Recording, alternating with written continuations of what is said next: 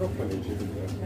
Pardon? You didn't order 3 chicken breasts. No, I just would like 3. Hey, why you like 3? I'd just been to the butcher's and I took in some containers and I actually forgot my tin. So I was going to my parents' house because my dad had baked me a wholemeal loaf and I asked them for some containers and he gave me this ice cream tub and a plastic baking container.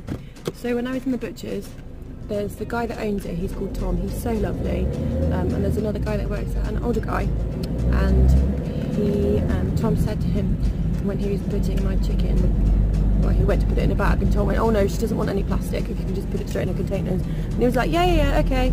So then he still went to pick up the bag. Tom went, well, what are you doing then? That's a plastic bag. Which I thought was quite funny. And again, when I said that I wanted some bacon, he was like, well, what should I do with it then? I said, well, can you just put it in here?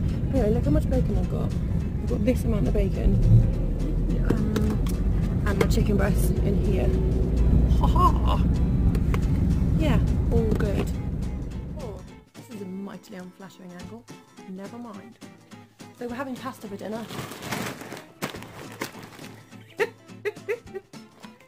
I bought a 5 kilo bag because I find it very difficult to find pasta that is not wrapped in plastic, so I thought, well, if I buy it in bulk then it's minimising the amount of plastic that I'm using.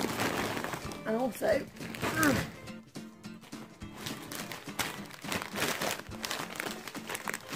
same with spaghetti, it is organic whole wheat spaghetti and organic whole wheat penne pasta. I much prefer brown pasta to white.